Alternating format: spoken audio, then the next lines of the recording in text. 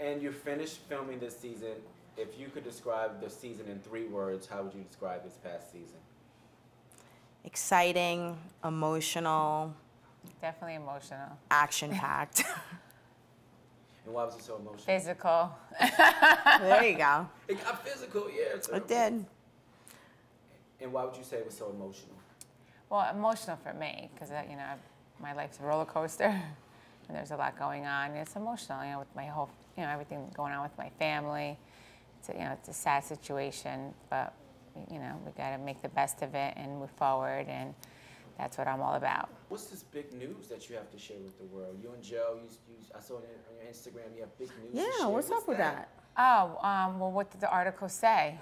I mean, what did the article say? I didn't have time to swipe up on that, but I was actually interested. That, you know, of course, we're going to co-parent, you know, of course, put our children first. That's what we always do. And we want the best for each other. Will we see him at all on the reunion show, Joe? No.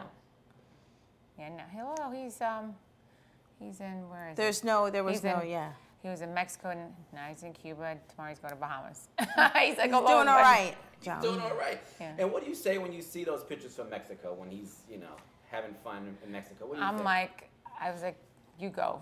Do your thing. And I was totally fine with it. And I made it good with the kids. I can attest to that. I made it good with the girls. That's what a good mother does. And because at first my girls were like, what is he doing? And then I was like, it's fine. I'm like, that's what he should be doing. You know, he was upset that they saw that. He was really upset because he said that even that night, he said he went to bed at 6 o'clock and he didn't wake up till the next morning. He was just like, was upset that he's like, I didn't want my daughters to see that.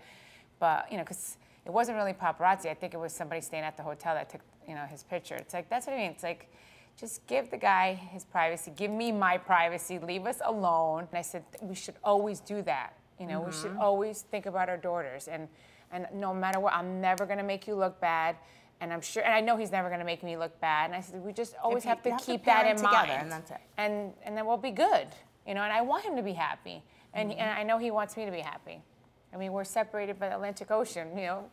We can't be together. I mean, we could. But you're still parents, no matter where he is, no matter I mean, we you could are, be you together, have those kids but together. it's not, doesn't really work. Yeah. It's not realistic. Exactly. It's not realistic, and it's like, but we're always going to be parents to our daughters. Like, what are you looking for? Huh? A lot of people. I mean, I just want a nice.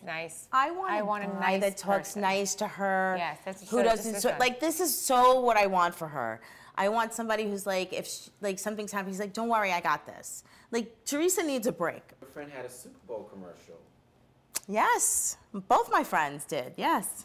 Oh yeah, she's her friend too. Yeah. So you and Carolyn, are you guys friends again, or you guys at least? No, we're not friends. We just kept it professional. Thank you for watching. If you want more extra, hit the subscribe button and the bell so you'll never miss a video.